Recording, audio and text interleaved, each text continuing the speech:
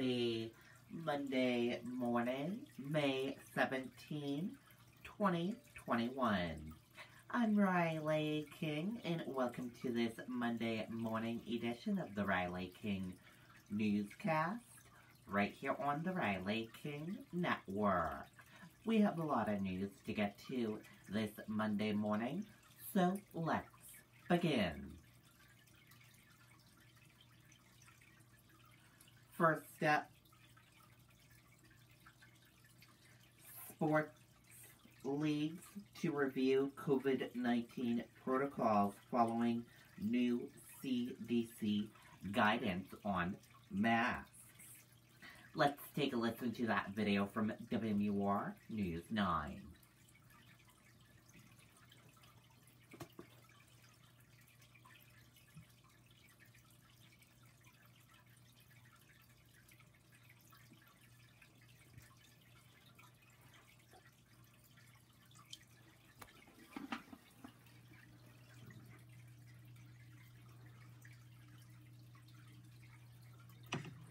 A lot goes into taking care of your property. You need equipment with more reliability, durability, and...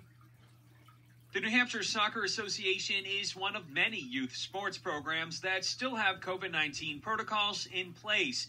And despite the CDC relaxing its stance on masks for fully vaccinated people, Association President Rusty Whiteman says those policies will remain in place. Even though we see things going in a very, very positive direction with our vaccines, we are going to hold steady right now. Currently, coaches are required to wear masks at all times. Players do not have to wear them while actively on the field, but they must be screened before they can take their masks off. So temperature checks and, of course, the appropriate questions. How are you feeling? Have you been around anyone direct contact with COVID and such? Whiteman says the association will review its COVID-19 protocols when the spring season ends next month, and changes could be made for next season. We know the governor just released, that particular age group in. We're going to let our youth get vaccinated before we start lifting our protocols and policies. Now, the association also has an adult program. Those protocols and policies will remain for that league as well. Reporting in Manchester, I'm Tim Callery, WMUR News 9. Okay, and there you go on that video and that report.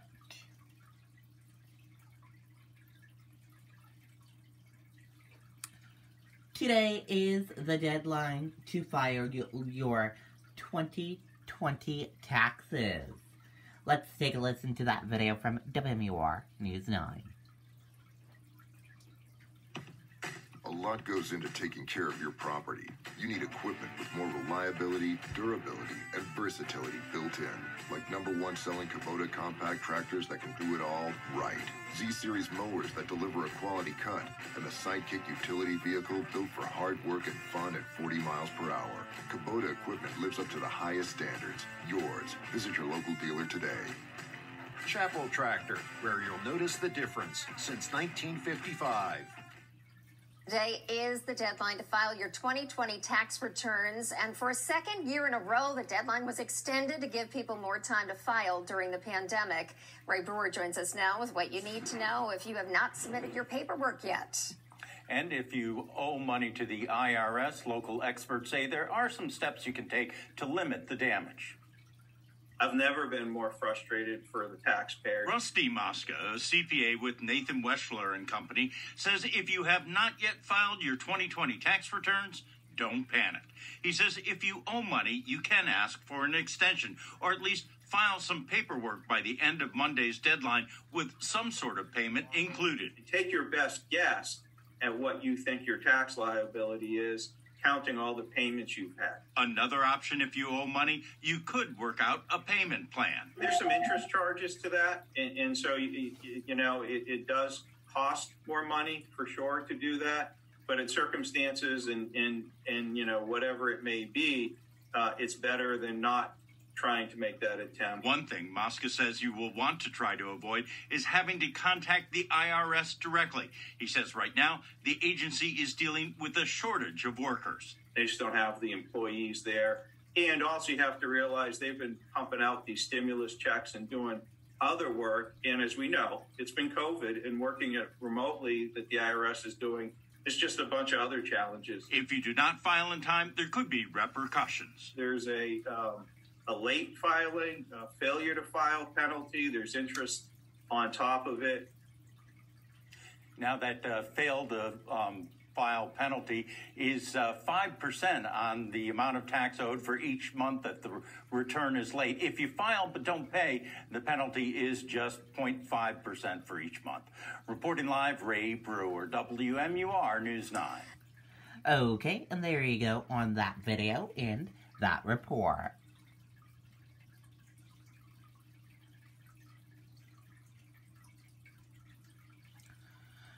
Cause of Windham fire under investigation.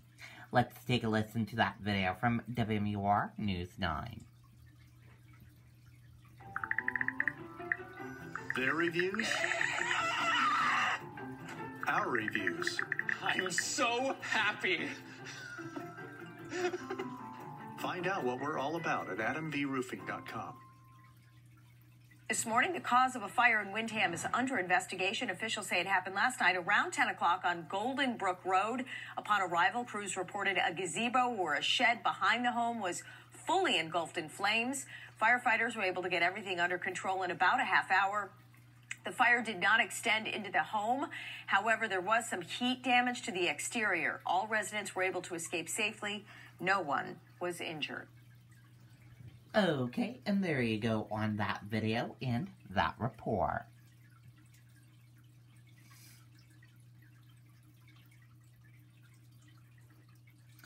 Pokemon craze leads to stores pulling cards from shelves or running out of stock. Let's take a listen to that video from WMUR News 9. The past year has tested the toughness of every last one of us. Mahindra tractors have been there for our tough customers as they continue working. They say everything old becomes new again. When we were all kids, we all loved Pokemon. That childhood hobby of collecting the shiny cards with characters on them making its comeback as people hunkered in their homes during the pandemic. A lot of people were at home with nothing really to do. And then when the stimulus happened, people had all this extra disposable income that they may or may not put towards bills, but I found a lot of people putting it into buying Pokemon. Jamie Gerard owns Awesome CCG in Londonderry. I saw my sales in my online store jump basically last May is when it started. While retailers like Target are pulling the cards from brick and mortar stores, and others are selling out as people buy them en masse and resell them on the secondary market, Jamie says his local shop has them in stock. I've been trying to keep it in stock as much as possible by setting limits and stuff like that. Those interested range in age from kids new to the world of Pokemon to those that have loved them for years and may be interested to see how much they could fetch for their collection. It's worth digging out, if only for the nostalgia of going back through and seeing them. And definitely with those early sets, that is quite possible. They say stores pulling some of the items from their shelves could mean some good news for collectors. The one good thing that may start happening with this is that if people are coming to local stores, you may find the market prices start lowering down a little bit.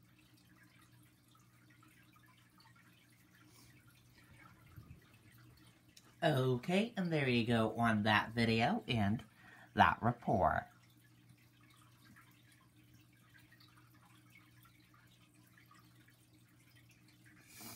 Manchester conquered areas among hottest retail estate markets in the U.S., according to a report. Let's take a listen to that video from WMUR News 9. A lot goes into taking care of your property. You need equipment with more reliability, durability, and versatility built in. Like #1 selling Kubota compact tractors that can do it all right. Z-Series mowers that deliver a quality cut. And the Sidekick utility vehicle built for hard work and fun at 40 miles per hour. Kubota equipment lives up to the highest standards. Yours. Visit your local dealer today. Chapel Tractor, where you'll notice the difference since 1955.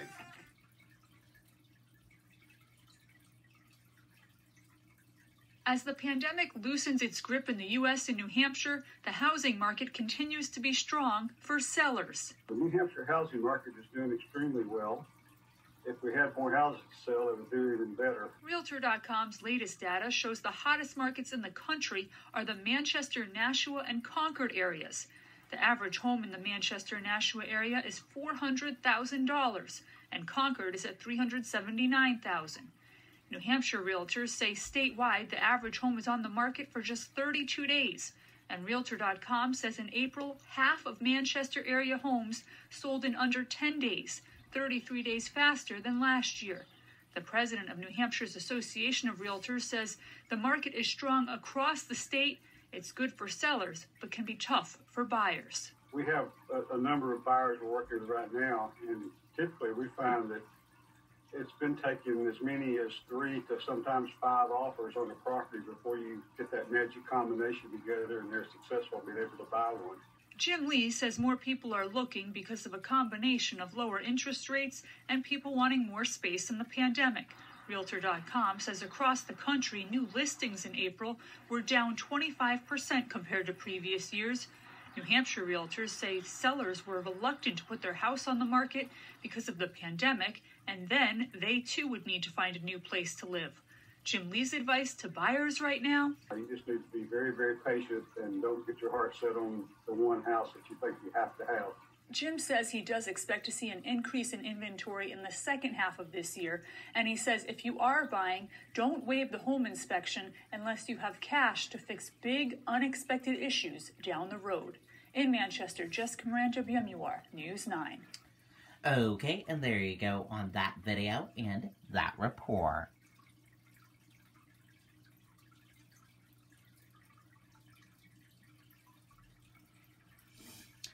One additional COVID-19 related death in New Hampshire. Activity cases decline. Let's take a listen to that video from WMUR News 9. Tractor has been in our family since 1955, when great-grandfather Pearlie and our grandfather George decided to sell tractors out of their barn.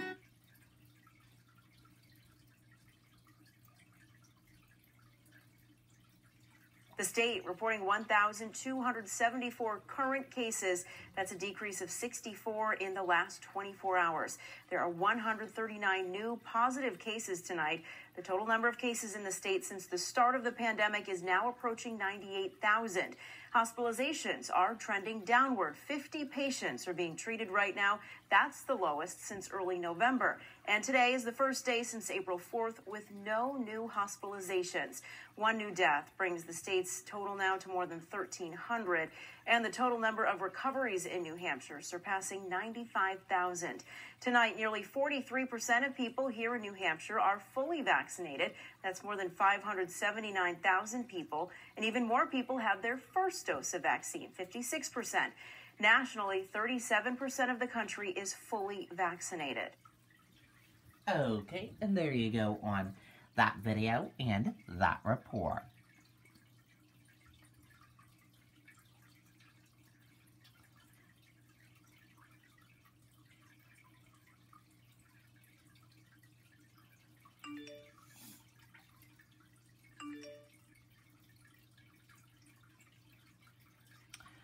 (24/7) subway service to resume as outdoor dining curfew ends today.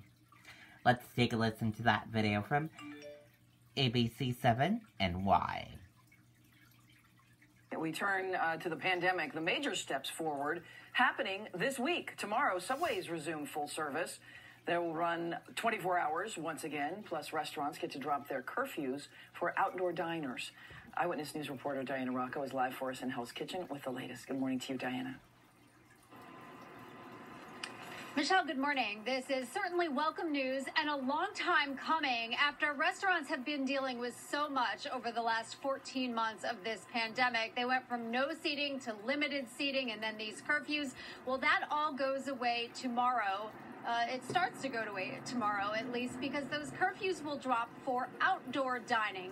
Indoor dining still a few weeks away, but outdoor dining, that starts tomorrow as restaurants gear up for 100% capacity starting Wednesday. Then in 2 weeks, the midnight curfews will go away for indoor dining, and the 1 a.m. curfew for catering events also ends. This has been a difficult 14 months for restaurants in the city. The Restaurant Association predicting that nearly half of the city's eateries might not survive this pandemic.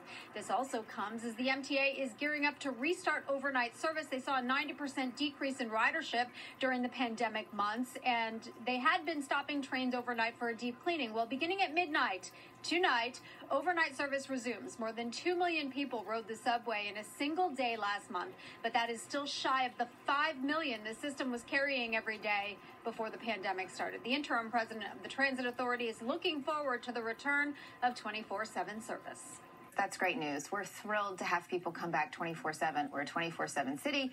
We want to be a 24/7 system. We always have been, except for the last year. So it's wonderful to be able to bring back ridership to 24 hours a day. So we're delighted by that. And I think it shows that the city's coming back, that people are coming back. So that's great news.